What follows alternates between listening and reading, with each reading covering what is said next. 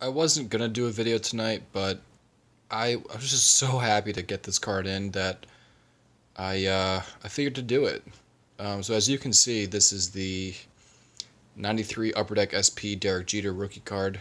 The most coveted of all Jeter rookies, especially in higher grades.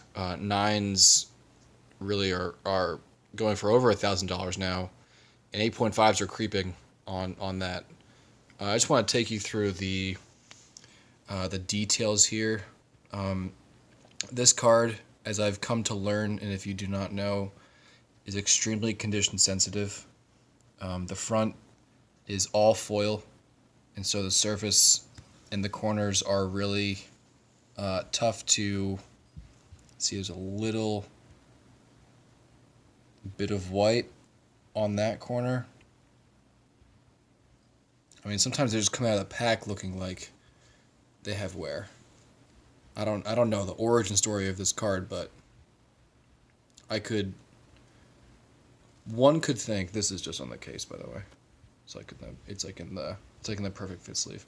One could say that, this almost looks like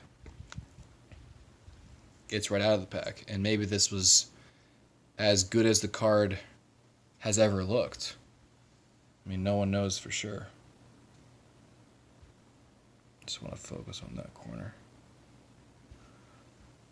So the corners are sharp. The bottom left of the front and then the top left of the back. Yeah, see that one right there? That's probably what kept it from being higher. But, gee Louise. What I think is kind of funny is his stats in the 92 season. I mean, he didn't play a lot. It doesn't seem at all, but he kind of sucked. But it's just an iconic card, and I'm just really happy. I'm not even a Yankees fan. I wouldn't even say I'm even like a Derek Jeter fan. Excuse me, but I respect this. I respect him, and I respect this card.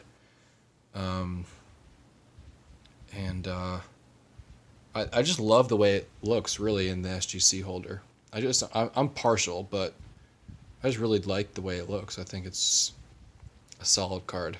It's almost impossible to photograph it because, as you can see, the the foil will reflect everything. So yeah, that corner is probably the toughest because of the full bleed. And then the back left, which you guys saw.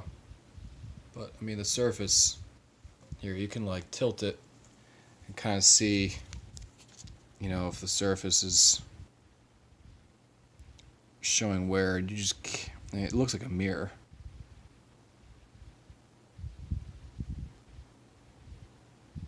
Pretty incredible. Look, you can, like, rotate that around and...